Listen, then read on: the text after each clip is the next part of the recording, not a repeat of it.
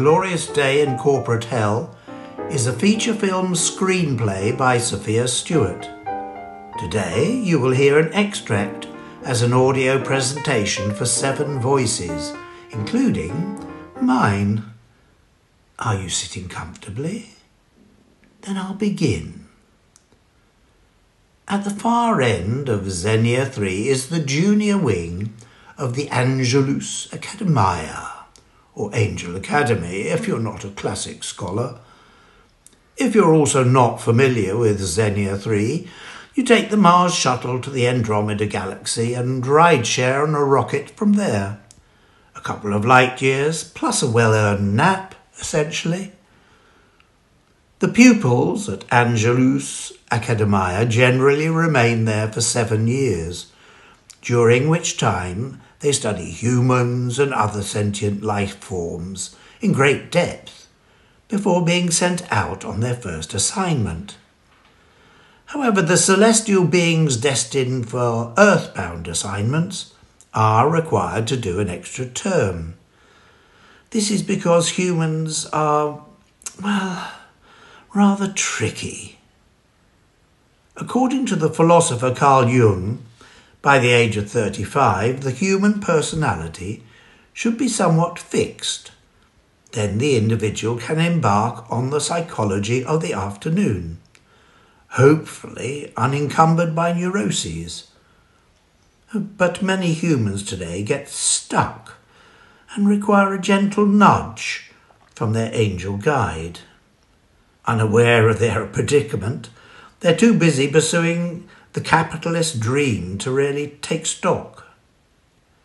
You're about to meet Anna Bernard, an executive in Manhattan who fits this description. As a result, her angel guide is about to get their dispatch orders. Unfortunately for Anna, this happens to be Gloria Nimbus, an angel who has never done their homework due to the Doris Day movie marathons on the celestial streaming network. Although charming and displaying great innovation from time to time, Gloria can present as something of a scatterbrain, much to the exasperation of Elliot Magister, the headmaster at Angelus Academia. Here's Elliot now. I'll let him take it from here.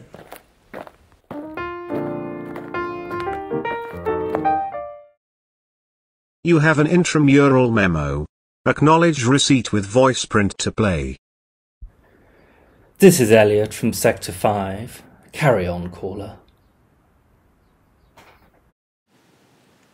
Elliot, it's time. We want Gloria Nimbus to tackle the Anna Barnard assignment. Please arrange for their transit to Earth. I know you have your reservations, but the Council is resolute on this matter. Please proceed as planned. Best of luck. I'm sure Gloria will do us proud. End transmission. Mum, I got your message. Yes. Well, we all adore Gloria, but she's not my best pupil. Of course, Mum. You know best. End transmission. I don't believe it. Oh, ye gods. Give me strength. Gloria, I hope you're not watching that Pillow Talk film again. What is it with you and Doris Day? Now, listen carefully. The Council has decided it's time to send you to Earth. I am into messaging your humans file. Please acknowledge you have read and received all the information. And Gloria, don't mess this up, okay? Please wait, caller. Accept file? Yes, please. I mean, accept the file. Oh, Earth, home of Doris Day. The hats, the shoes, the score, the decor, the elegance, the romance. Tell me it's Paris. Tell me it's spring. Tell me she's in love. Now, none of your romantic nonsense. This is serious stuff. Take a Macintosh from the supply cupboard. It's New York and it's winter.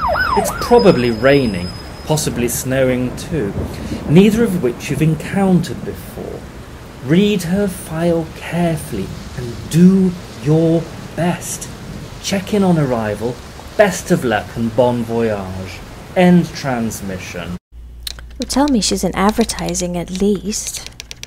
欢迎乘坐前往火星的航天飞机自动切换到地球，请注意时空的差距。 Welcome aboard the shuttle to Mars with automatic cellular switch change to Earth. Please mind the gap in space-time. Добро пожаловать на борт шаттла на Марс с автоматическим переключением сотовой связи на Землю. Пожалуйста, обратите внимание на разрыв в пространстве-времени.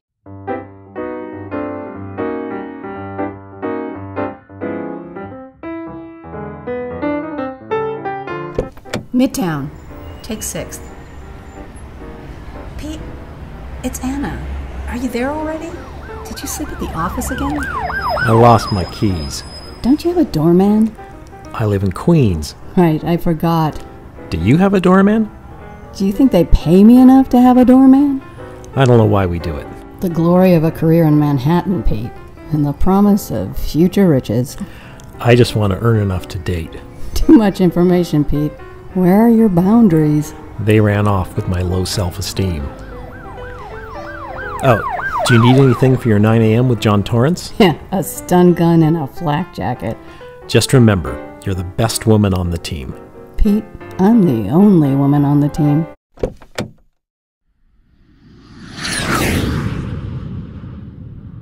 Gloria Nimbus, Sector 5 has been contacted. Please wait. Caller. Start transmission. Requesting Elliot Magister, Sector 5. Please wait, caller. Gloria Nimbus in position. Mission in progress. Directions, please. Gloria, we've been through this. Get a cab to Soho. Soho. That sounds so romantic. Your expectations are way too high. It's my first assignment, and I think my naivete is becoming. Naivete isn't what we trained you for, Gloria. Oh, Elliot, fear not. I promise to be a stellar example of your teachings. Over and out. Ye gods, give me strength, and send some to Gloria, please. I'm not buying. Oh gosh, that's good, because I'm not selling anything at all. I came about the room. Really? Absolutely. Now I have to ask, are you in advertising? I'm a digital media executive. I'm not sure I know about that one. Do you work in an office with secretaries and water coolers and typewriters and glass offices with people's job titles on them in gold letters? Are you one of those weird people who live in the past? I'm a huge Doris Day fan.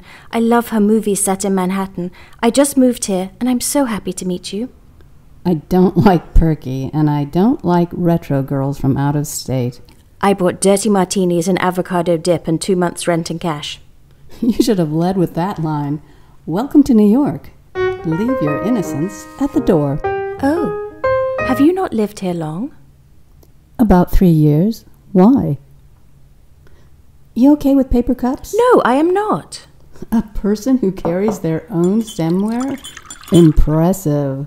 What else is in that magic case? Whatever I request from HQ. Huh? Oops. Bottoms up.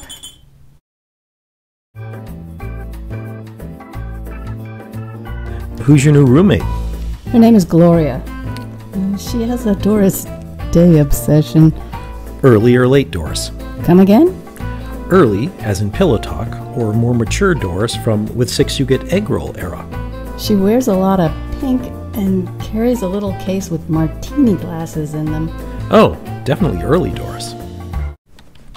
Hello, you must be Pete. Wow, really early Doris. How did you get past security? Oh, they were charming. You don't have clearance. I don't understand that concept. You can't just walk into a high-security building without being on the list and having ID. Golly, is your work hush-hush? How exciting. It can be. At least it needs to be competitive. What are you doing here? I just had an interview. Where? Here. To do what? It must be something glorious. They promised me an office. Seriously?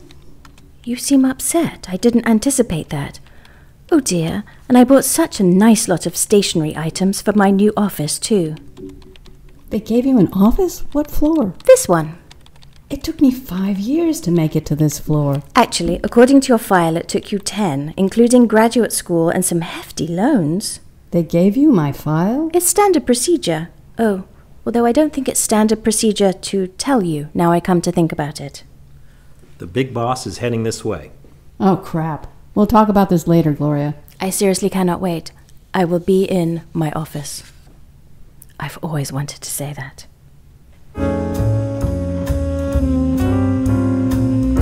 Gloria Nimbus, Sector 5 has been contacted. Please wait. Oh, Elliot, it's not nearly as much fun as it looked in the movies, but I have a plan. Don't be mad at me, okay? Gloria, what are you doing in my office? Oh, I'm packing. Why? Because you're about to get fired. You're scaring me. Do you want this stapler? Put that back. It belongs to the firm. Do you have a nice stapler at home? I can't remember the last time I felt the urge to staple anything. Why am I going to get fired, and how do you know about it before I do? Gloria does seem to have the inside track. I didn't see you there, Pete. What the hell do you think you're doing, sneaking into my office? I just heard you're about to get fired. Have you been listening to Gloria's gossiping? If I could resent that, I would. Now concentrate. Do you want this? What's that? I've never seen that before. It's the top secret deck from the competition's new project. How did this end up in my office? I thought it would be helpful. Now I know why I'm about to be fired. The question is, why are you trying to ruin my life? I'm not. That's not what I'm trying to do at all. I'm trying to get you back on track. Gloria, someone called Elliot is on line 1. He said you need to report in. Urgently. Oh, bother. I'm in the doghouse. Who's Elliot? He's my handler. You're a corporate spy? Not exactly. Anna, HR on line 2 for you.